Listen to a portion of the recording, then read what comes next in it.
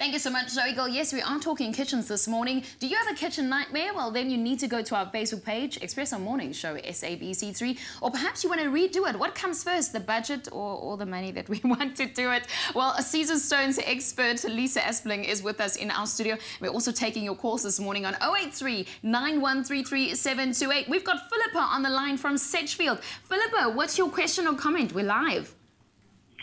Hi, I want to know, in the past you had to have your kitchen with your stove, your wash basin and your fridge in a triangle.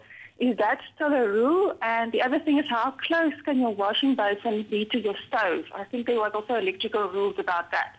Okay, so yours is purely about electrical and building. Very good question. Thank you so much. So Philippa is asking, because she's clearly going to redo, what are the rules around that, around the triangle, and also how close water can be next to electricity? Okay, so the triangle is still a thing. Yeah.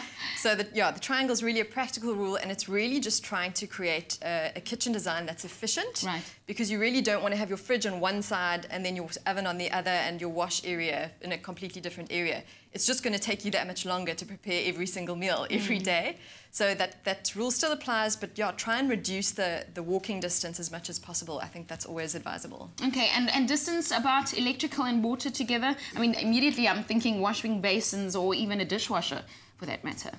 Well, I can't speak to the exact sort of electrical principle, but I think just use common sense.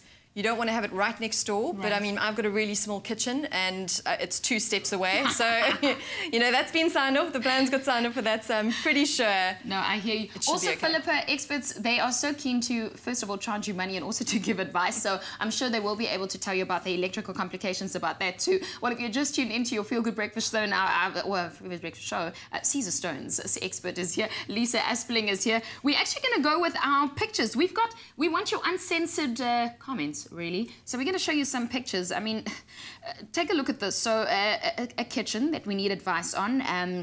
In fact, design, kitchen number 1. There it is. What can you tell me about this? I mean, the design trends are on their way out, right? This, to me, looks like a kitchen that may have been installed 20 to 30 years ago. Okay. The reason you can tell that is the dark wood and the white. You can see that oven's quite old looking.